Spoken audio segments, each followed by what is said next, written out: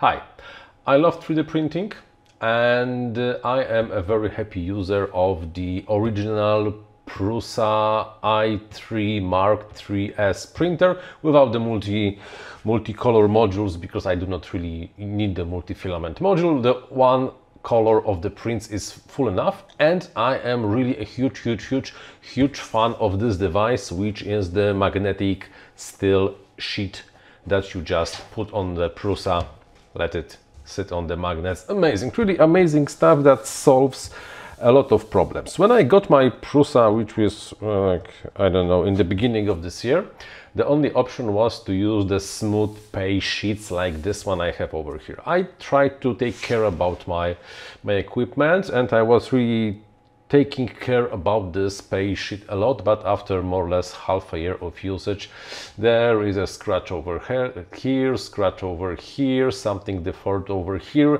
and as general the surface is not that smooth, does not work as great as it was working on in the beginning. When the Prusa announced that right now they do have a solid supply of the new steel sheet, not this flat PEI sheet but powder coated PEI sheet, I decided, yeah, gimme, because this is great and this is great. And here it is. Side by side comparison of the smooth PEI sheet with powder coated PEI sheet. After, I don't know, 2 weeks of using the powder coated PEI sheet, I definitely will not stop using this one. Because, yes, the powder coated PEI sheet is very cool when you are printing something bigger. Like, for example, this thing, which has at least a few inches square and sits really nicely on the print bed.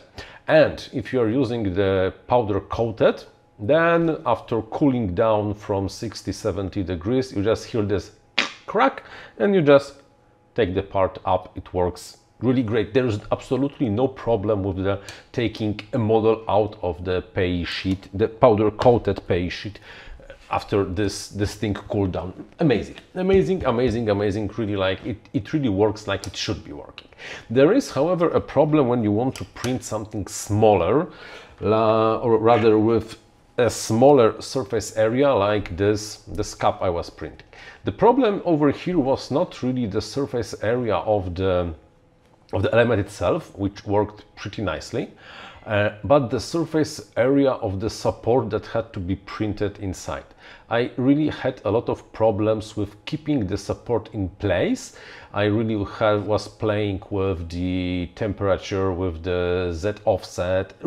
Really, this part I had to print like, I don't know, 4 times just to get all the parameters right, so the support was printed. Probably it would be just simpler to print it on the smooth PEI sheet, but I had a new toy in form of this powder coated one, so decided to really like to learn the stuff by usage. So after all, good or bad? Before we go to that, advice. If you got yourself this one and you really do have problems with sticking of the PLA to the surface, heat this thing up to 70 degrees. At 60 degrees, I had much worse first layer adhesion than at 70 degrees, and then the separation after cooling down was just amazing. But now, is this worth 50 euros, which is how much I paid for this? To be honest, I'm not really 100%. It's really great, it's really fantastic when you are printing something bigger that really has enough surface area to nicely stick to this powder coated PEI sheet. If, however, you are usually printing smaller things like, I don't know, some kind of details that really have very limited area, or you are using a lot of supports on your everyday prints, then perhaps really this is not the sheet for you, and perhaps you really should stick with the smooth one. Yeah, you know, use the smooth one. Yes, from time to time you will have to replace it, even after every few months of decent usage. But the PLA sticks so much better to the smooth one than to the powder coated one. If, however, you are printing things that are, I don't know, at least 4 centimeters on the contact area, and really the area is big enough for this thing to get the good adhesion, that this is really amazing. This is really amazing and really works great. Maybe this not so smooth, yeah, not so smooth, is like porous contact area. I'm not sure if I like it. I got used to the fact that the bottom side of all my prints, it's kind of like, you know, porous, and then it looks like that. But yeah, makes sense. So my advice,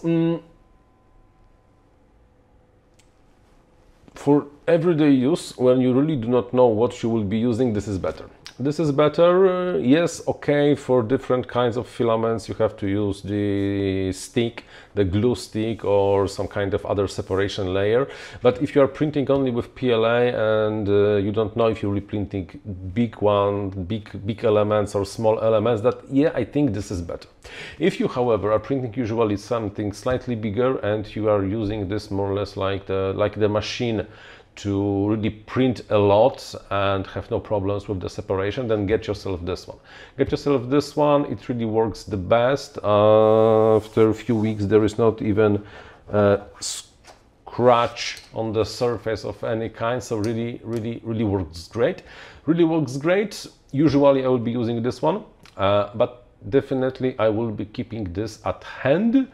The problem, they are different thickness. The powder coated is like 0.4 millimeters thinner than this one, so you have to adjust the Z offset in the printer after changing the bed. But besides that, yeah, it works really pretty nicely. So good stuff.